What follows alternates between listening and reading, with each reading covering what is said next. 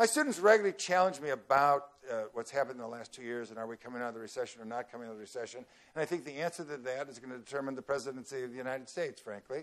And I think one of the issues they're very concerned about, how the mortgage fell apart and how the whole thing collapsed.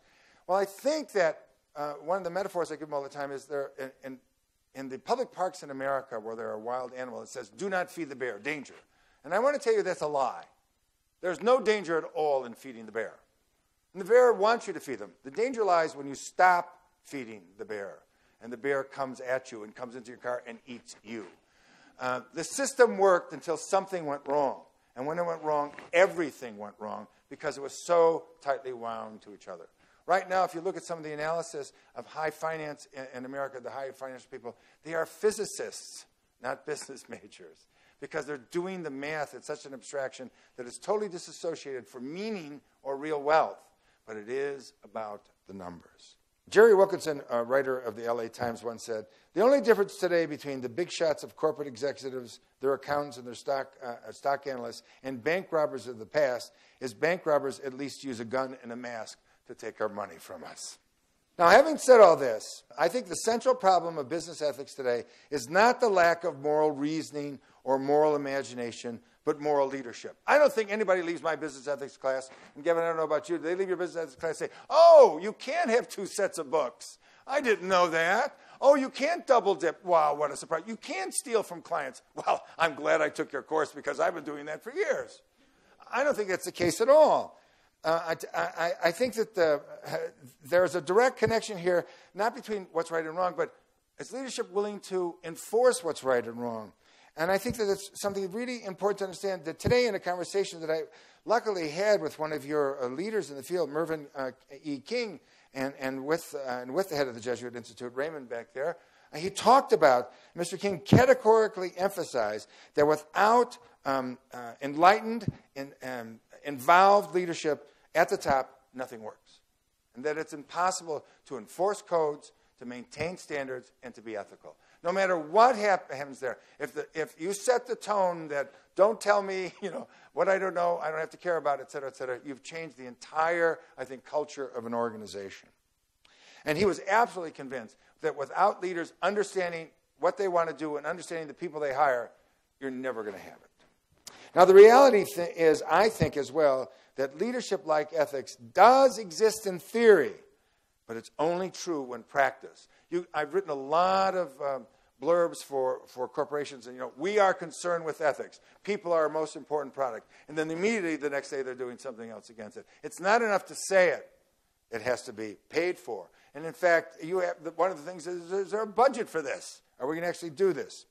Knute Rockne, the famous football coach of Notre Dame, I know we're two peoples divided by a different definition of football, but I'm talking about American football, once said, one person practicing leadership is far better than 50 preaching about it. And I think that that's absolutely true in our private lives and in our business lives as well. Now, I want to take a moment before we go on here to harken back before Enron. Remember when accountants were guardians of truth, literally gatekeepers. If you didn't know what you had, if you didn't know, how do you make a loan? How do you make a business decision? So those numbers became important. It just wasn't just an accidental job. When CEOs were considered visionaries and celebrities, people we went to ask wisdom, and not defendants doing the perp walk on the national news that night with the handcuffs on and being let off to jail. In America, there was a time when Lee Iacocca was not just CEO of Chrysler, he was CEO of Detroit and saved the American automobile industry.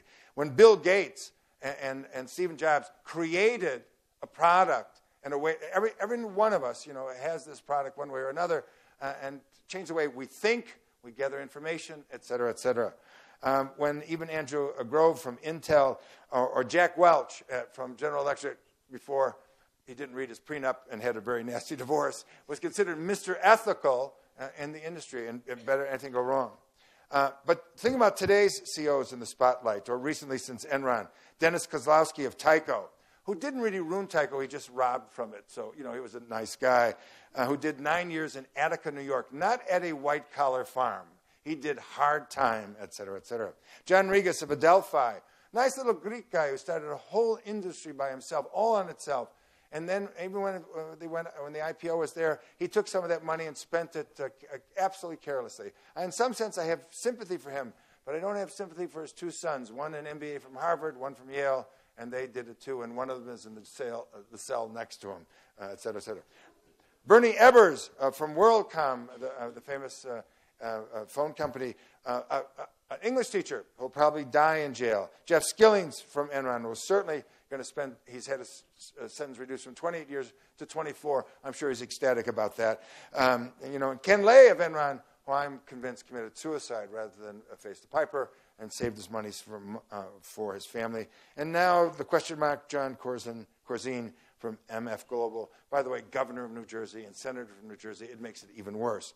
But having said that, and I think you just can't limit to this to, you have some interesting things happening in the news here. It's been fascinating to read all of this. But the politicians in America, and I'm from Illinois, and I want to tell you how proud I am that in my lifetime, 4 governors have gone to jail. Yes, 4. Not 3, not 2, but 4. Otto Kerner, who died. Dan Walker, who claimed that he did anything wrong as a governor, he would just embezzle people after he was governor. So very important distinction. George Ryan and Rob Blagojevich, who couldn't figure it out right to the end and now has gray hair because he can't diet anymore. And is going to serve 14 and a half years because he just didn't admit, I'm a jerk.